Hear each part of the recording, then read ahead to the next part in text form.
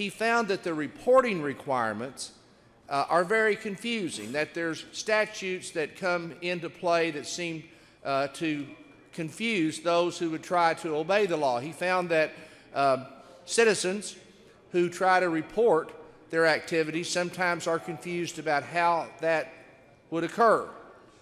And so what he set out to do was to create a seamless reporting system to guarantee that Kentuckians know where these monies are spent, that guarantees that Kentuckians know who is in charge of these various entities, how to get a hold of them, when they meet, all the basic requirements that we all want to see happen when we deal with tax dollars. It's a great credit, I think, to the work and effort that he and his staff put into this.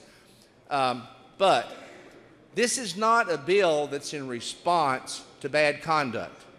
Now, we've heard the stories about a few bad actors in the past few years in some of the larger boards. This bill is really a tribute to the honesty and the dedication of all those other Kentuckians who serve in all those other boards, who, regardless of the confusing, in the words of Auditor Edlin, muddling morass of statutes, have done their jobs efficiently, in a trustworthy manner, and in a lawful manner as well. And it's a tribute to them, and I think we ought to all give them a round of applause, ladies and gentlemen. They serve almost with no compensation.